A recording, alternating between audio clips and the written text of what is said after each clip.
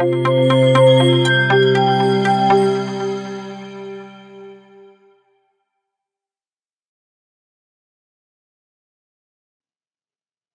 until the 2020 release of Zbrush, the only way to adjust the colors on a polypainted model was to manually repaint them with a new color. This was especially cumbersome with detailed paint jobs. Now you can adjust the colors with more flexibility, kind of like Photoshop adjustments, right inside ZBrush. So let's see how it works. So I have this model which you can download and the link is given in the description below. So this is just a simple polypainted dog image. And if I will go here down and to my polypaint option, and here I have adjust colors. So if I will press on adjust colors, it will give you a complete different uh, window interface. It's just like you have the window when you are using mask by coloring. So kind of similar, but you have some additional options just like below you have this. So let's check what we have below. By the way, my as I'm recording, so I cannot see the top area. Otherwise, on your screen, maybe you can see the top area where you have reset or cancel option, and all the cancel option is on the bottom. So reset option and some other option you can see on the top.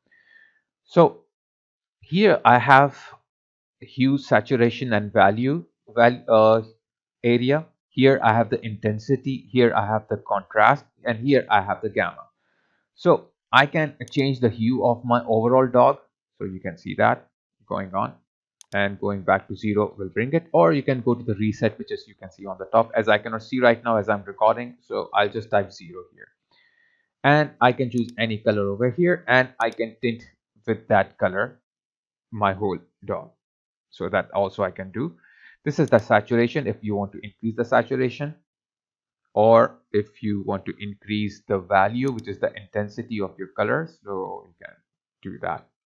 Now here is the RGB intensity for red, green, and blue. This is for the overall RGB intensity. And then below here down you can see for each and every color. For green, if you want more green, so you can increase the green over here, more blue or less blue, so totally up to you, and you can mix and match whatever you want here, but I will keep all of them 0.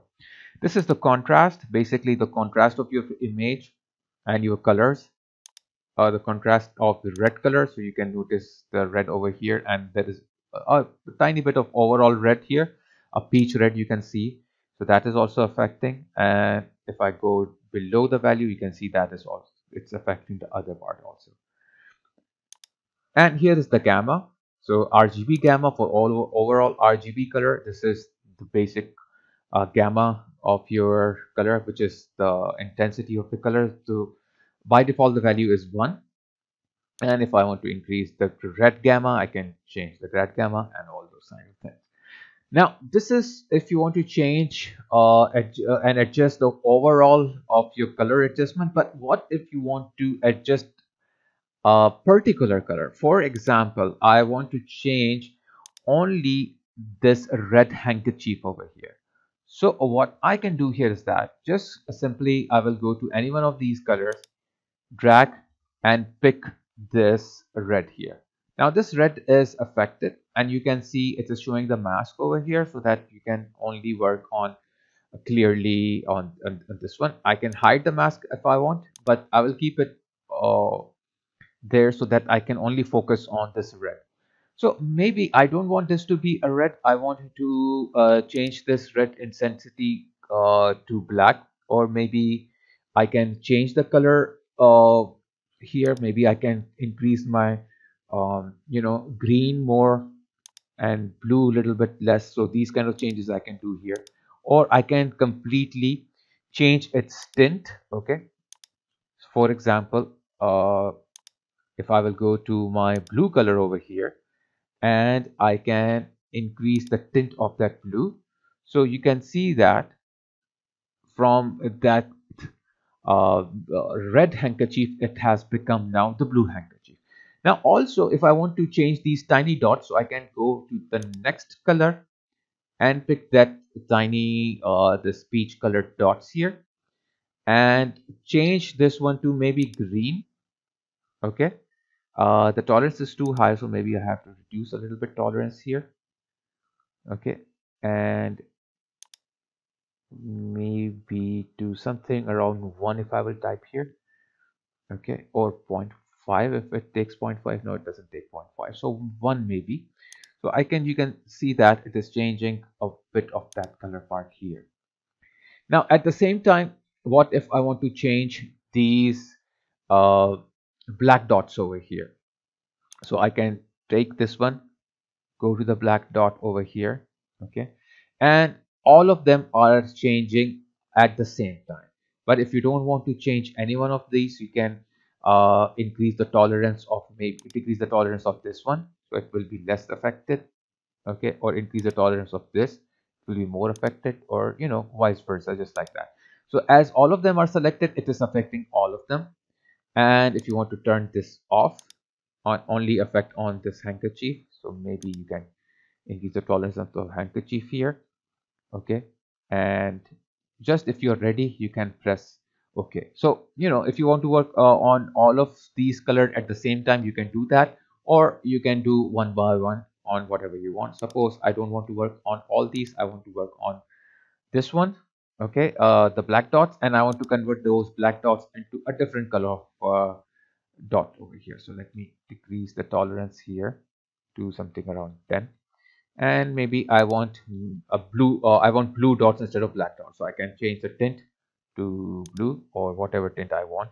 Okay, and then I can press OK, and you will see there is a mask here, so you can press Control Shift and Control and drag on your screen, so the mask will be it will be gone over here. Anyways, all these things are your options, so it's up to you if you want to play around. And now ZBrush has locked these colors, so next time if you will go over here with the adjust colors option, you will see entirely refreshed uh, interface over here, so you cannot continue where you have stopped. So actually it locks your options over here. So it also keep the mask, which you can see we have removed it. So you can go ahead and continue to make adjustment using the same mask as well if you don't want to remove the mask. So if I will undo it, so the mask will come back, and if I will go back to the adjust colors here, so now what I can do here is I can do some changes. Okay, and it will apply over here, uh, disregarding the mask or something. You can invert the mask, and then you can do some changes on the inverted mask as well. So this is, if you want, you can work on the masks or without the mask. You can invert the mask anytime, you can do that. So that's how the mask will help you. But if you don't want, just control and drag, and the mask will be gone.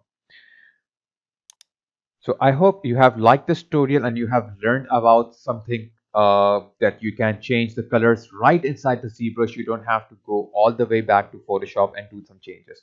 So if you have enjoyed my videos, please click on the like button, and I will upload new lessons, new tutorials, new live sessions, and new full courses. And if you want to get the notifications for those, so don't forget to click on the bell icon.